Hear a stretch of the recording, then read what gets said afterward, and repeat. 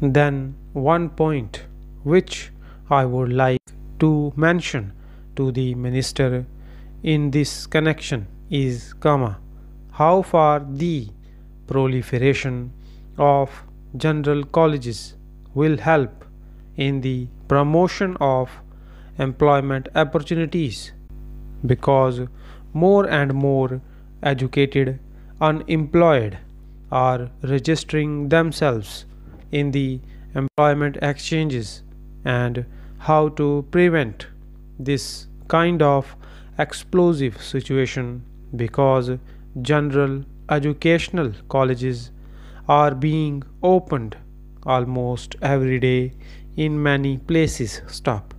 There is no restriction on that.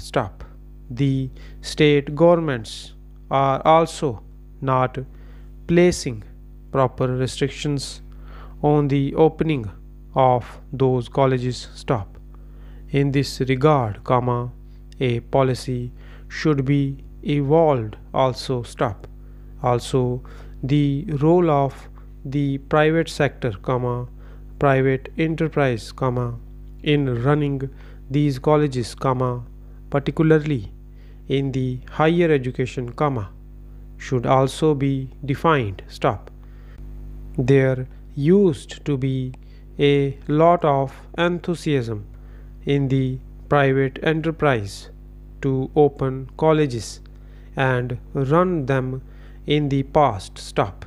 But more and more stress is now being given to opening government colleges. That also requires a little review. Next para.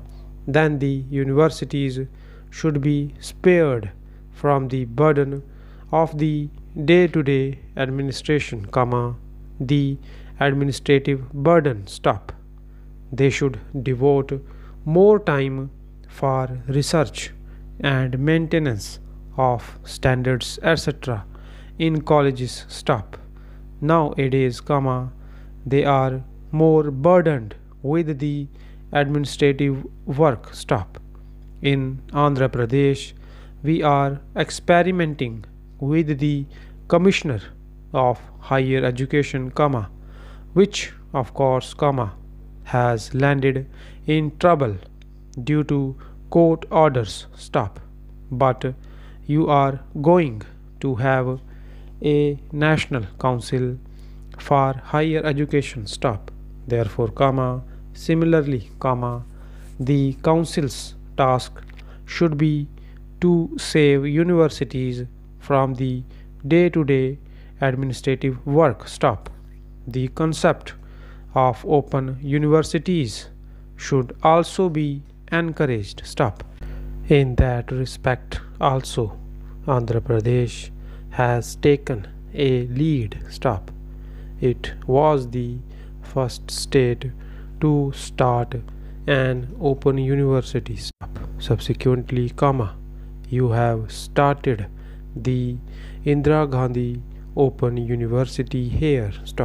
So, more and more states should be encouraged so that those who cannot attend colleges regularly, can take advantage of the education offered by the open universities. Then, about rural universities, the proposal is not making headway. In reply to a parliamentary question, the minister said that the plans are still being finalized. I do not know what the snag is and why the progress is so tardy in this respect. Next para. Another area where little progress has been made is in regard to delinking of degrees from jobs.